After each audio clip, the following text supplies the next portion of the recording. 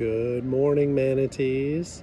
It's Friday, April 3rd, 2020. It's nice seeing you today. I'm here at the Bay Haven campus for a few hours working, and it's nice to be back here at school talking with you. Let's begin our day with the Pledge of Allegiance. Eyes on the flag, right hand over your heart. Begin. I pledge allegiance to the flag of the United States of America and to the republic for which it stands, one nation, under God, indivisible, with liberty and justice for all. And now it's time for our Bay Haven Pledge. Today, I will be respectful, responsible, and safe.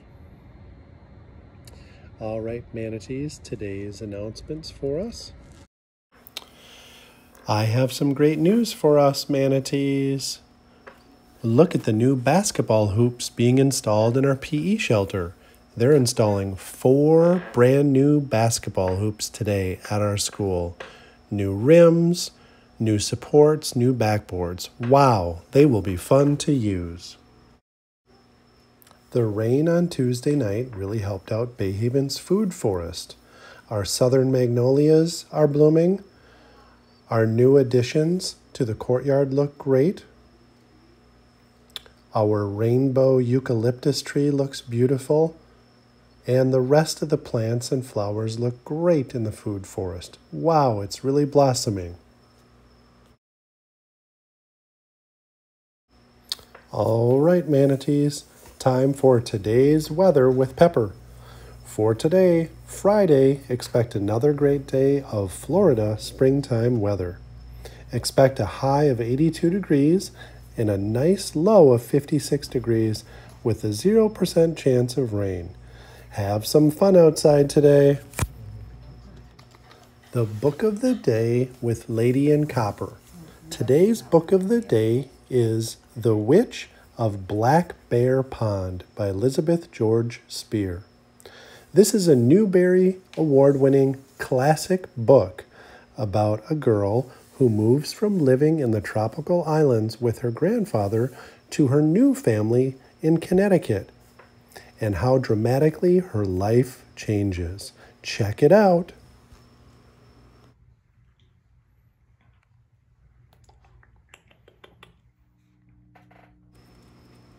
Question of the day with Cooper's Fish. Well, let's talk about yesterday. We had many responses come in for the question, what is the oldest city in Florida? And which happens to be the oldest city in the United States.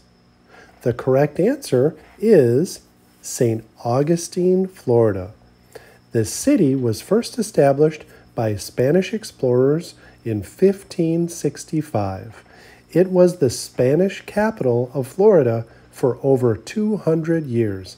Unbelievable. Congratulations to Trayvon Bell in 2nd grade. He responded first with the correct answer this morning. He gets a homework pass. Way to go, Trayvon!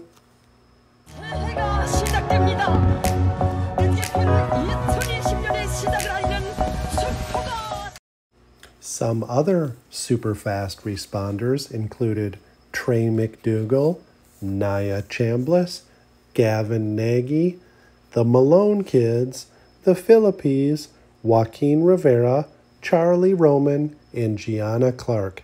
Keep the answers coming. Okay, now for today's question of the day. Who was the first Mexican-American member of Congress? Again, who was the first Mexican-American member of Congress? And for a bonus, what state or territory did he or she come from, and in what year was he or she elected? Good luck, everyone. Remember to text your answers to me.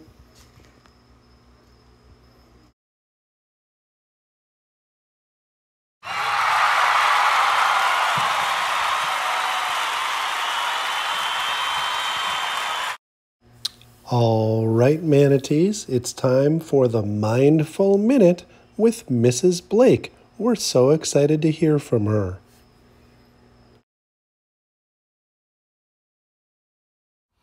Good morning, manatees. I am so happy to be able to join you all even though we are not at school.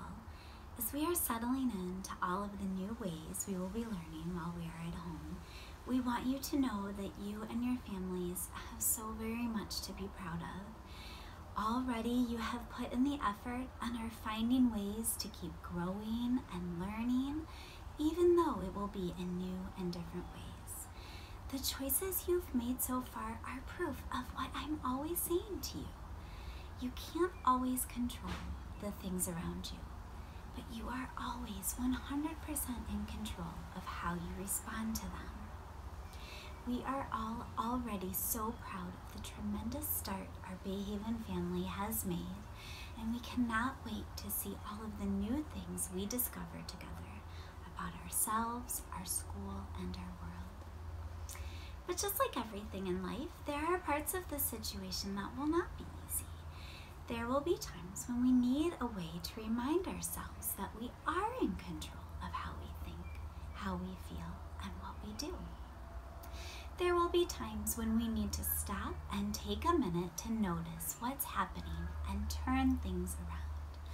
So, every morning we will practice together things we can do and things we can think to help us calm down strong feelings, relax our bodies, and help us feel refocused and ready to learn.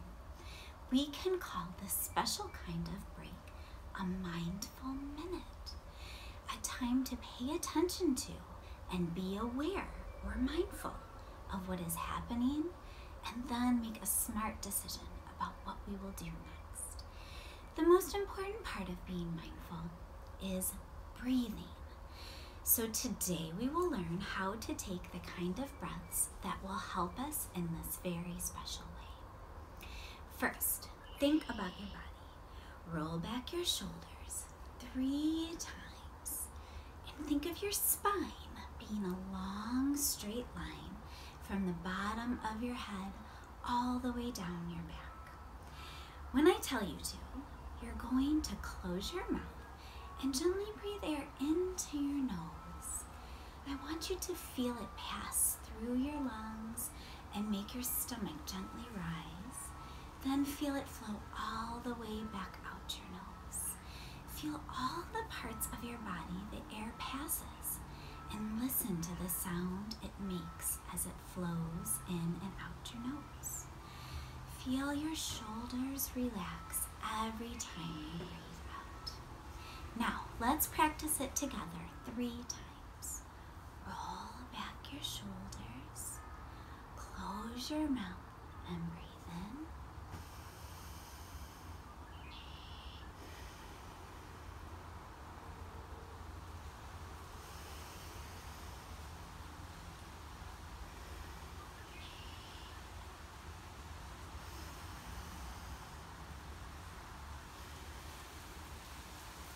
Great job. This special breathing is something you can do anytime you need a break to help you refocus. Thank you for taking this mindful minute with me. Now we are calm, focused, and ready to make this a great day. That's it, manatees. Have a wonderful Friday and have a great weekend. Bye-bye.